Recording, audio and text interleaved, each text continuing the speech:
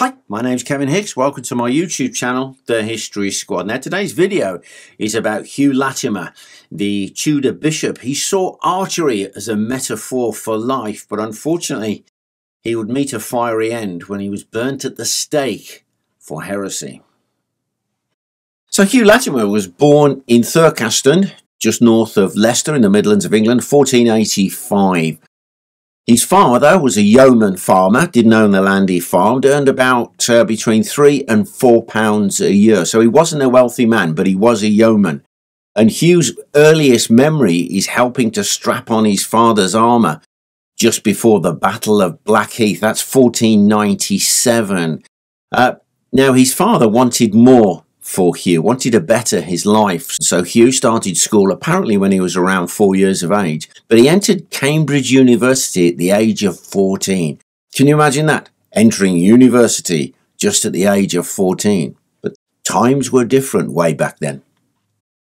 So it was while at Cambridge that Hugh Latimer becomes a priest, an ordained Catholic priest, and he regarded himself as an obstinate papist, dead set against the Protestant movements. Martin Luther, dead against him. And yet at the same time, Cambridge University, it's a cauldron of debate. Thomas Cranmer, William Tyndale, Nicholas Ridley, famous names debate this new religion, Reformation. And there's another one, Thomas Bilney, who also gives sermons, which Hugh Latimer actually listened to, and he was a bit inspired by what's going on. However, Bilney falls foul of Cardinal Wolsey. He's arrested, taken to London, held in prison, questioned. He's released in 1529, but upon his release, he goes back to Cambridge, and he asks Hugh Latimer to take his confession. Overnight, Hugh Latimer listens to the words of Bilney, and it changes his mind on his outlook on religion. So overnight, Hugh Latimer becomes a religious reformer. He questions the transubstantiation, the body and blood of Christ with the bread and the sacrament wine. And he begins to make sure that he sets an example as a good Christian. He visits prisoners, looks after the needy, the hungry, he feeds them. But in 1531, Bilney is burned at the stake for heresy in Norwich. And this deeply affects Hugh Latimer. It affects him for the rest of his life. Latimer himself was actually arrested under the orders of the Archbishop of Canterbury. He was held in London and investigated for heresy. And you can imagine the questioning for that would have been quite severe. But he gained his release with the help of none other than Thomas Cromwell. Now, that is a name in the Tudor history of Henry VIII. What a guy, Thomas Cromwell. He had apparently said to Henry VIII, the king then, this Hugh Latimer might be helpful in the forthcoming divorce from Catherine of Aragon, known as the King's Great Matter. Before I go on, I'd like to mention about Hugh Latimer's beliefs. He was a reformer, but he wanted reform not as we would say, break with Rome, all of that kind of thing. He wanted reform in a different way. One of his things was, why spend money lighting candles for the departed? Because that money goes into the church. The church was often opulent. The higher-ups of the church spent an awful lot of money on themselves. He wanted that to be reformed. He wanted monasteries to spend more time, more money looking after the poor, educating people. Also, it was at this time that the Bible had been translated from Latin into English. And there was this belief now that people should be allowed to study the Bible, not be told, no, you can't, it's nothing to do with you. The priest will tell you what's to be done. This is part of their reforming of religion. So what happens next is Hugh Latimer becomes embroiled, becomes part of the story of Henry VIII. He is on the panel that debates the legality of Henry VIII's marriage to Catherine of Aragon, and in fact it leads to the divorce of Catherine of Aragon. For his part in this, it will cost him his life. So it's in the court of Henry VIII that Hugh Latimer becomes the royal chaplain, And his first sermon, 1530, in front of his new champion, Anne Boleyn, was a great success. So much so that the king gave him an extra £5. That's pretty much the wages of a friar for the year. So he's doing all right. His first sermon, major success. And Hugh Latimer accompanies the king and queen on their royal progress, which goes all down through the Cotswolds and Gloucestershire. And it was at Hales Abbey there's a bit of an incident. And this reflects what Hugh Latimer was about. Why burn money for candles when you could give that money to the poor?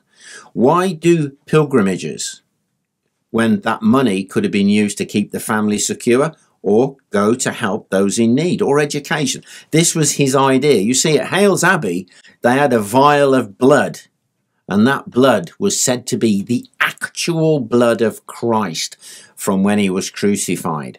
Well, it was investigated. Hugh Latimer was part of this, and it was found to be nothing more than one case said duck's blood, but another said it was just red candle wax, and it was proven to be false. And the whole thing was revealed in London. Bit of a sensation, but this was what he was about. He was about the fraud, the opulence, education, help the poor. This was his message through and through, and he became the Bishop of Worcester in 1535. So, yes, he is climbing, but still his beliefs are coming through. Each time you read about him, you think to yourself, okay, yeah, right, I can understand where he's coming from. But the next stage of his life, wow, turbulent or what? So in 1539, Hugh Latimer is forced to resign his see, his bishopric of Worcester. This is a very dangerous time for him. He is investigated for heresy several times, and when Thomas Cromwell falls out of favour with Henry VIII, Hugh Latimer basically disappears to the shadows of the court. As I say, he was investigated several times for heresy. In fact, just a couple of months in the last part of Henry VIII's reign, he is imprisoned. But when Edward VI is crowned, 1547, then Hugh Latimer is brought back into the royal court. He refuses a bishopric. He doesn't want it. However, he becomes a priest to the royal court. And in front of the boy king, Edward VI, he gives his most, well, in my book, it's his most famous sermon. And I'm going to read you a little part of it, and perhaps you'll understand why I am a bit of a fan of Hugh Latimer. So this is just a small part of Hugh Latimer's sermon to the boy king, Edward VI. There are pages of the stuff. But what it's designed to is trying to guide people to a better life. But let me just read this little piece. Charge upon them their allegiance, that this single benefit of God may be practised, and that it be not turned into bowling, glossing, and whoring within the towns. For they be negligent in executing the laws of shooting. In my time, my poor father was as diligent to teach me to shoot as to learning me of other things. And so I think other men did their children. He taught me how to draw, how to lay my body in the bow, how not to draw with strength of arms as other nations do, but with the strength of the body. I had my bows bought me according to my age and strength. As I increased in them, so my bows were made bigger and bigger. For men shall never shoot well, except they be brought up in it. It is a goodly art, a wholesome kind of exercise, and much commended in physic. Wow. He retired back home to Thurcaston in 1550, but he only had a few years to enjoy his retirement because the sister to Edward VI comes to the throne on the premature death of our boy king. So the young King Edward VI, dies. His sister comes to the throne, Mary, 1553. But don't forget Mary. Mary the First, Bloody Mary, was a Catholic. And she will have her revenge on the Protestant reformers, especially those who sat on the panel that gave Henry VIII the divorce from her mother, Catherine of Aragon. Don't forget that Mary's mom was Catherine of Aragon. And of course, one of those who sat on the panel was Hugh Latimer. He will find himself arrested and thrown into the Tower of London. So many of those Protestant reformers were arrested and thrown into the Tower that they had to share the cells. They were overcrowded. So later on, Hugh Latimer, together with his old friend from his Cambridge days, Nicholas Ridley, will be transferred to Bocardo Prison in Oxford to await their trial and ultimately their fate. Interestingly, the trial of Ridley and Latimer, one version says they were tried on charges of treason, others that it was heresy. Well, they were found guilty and they're going to be executed. They're going to be burned at the stake for heresy. 16th of October 1555, and I've got written down here the words from Hugh Latimer to his friend Nicholas Ridley. They are tied to the stake in the town ditch, as it so happens, in Oxford, back to back. And this is what Hugh Latimer says to his friend. "Be of good comfort, Master Ridley, and play the man. We shall this day light a candle by God's grace in England, as I trust shall never be put out." Hugh Latimer died quick, but Master Ridley was not so lucky. The flames burnt past him. They set fire to his legs and burnt his nether regions. He cried out to God.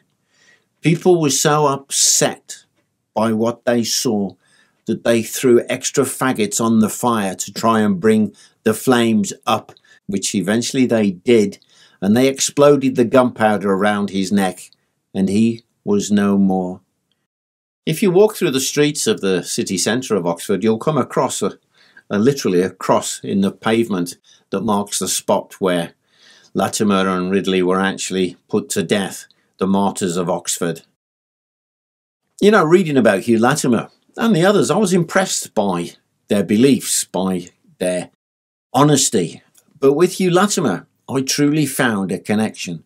There he was, an Englishman. What a good man he was, the way he cared for the poor, the needy, the prisoners who were locked up. An honest man, his word was his bond. But for me, most importantly, he was a bowman, a longbowman, just like me. Well, I hope you enjoyed that video. If you did, like, share and subscribe. And if you'd like to support our channel further, take a look at our Patreon community. The link is in the description. Now, guys, if you're waiting for a Patreon shout out, you haven't heard your names yet, these videos, we don't put them out in order. So just stand by. Now, for this video, a shout out for 3 Patreon members. Now, I'm going to read these names. We have Adam Deal, Gregory Townsend, and EOD We Remember. Hey, guys, thanks a million. Bye for now.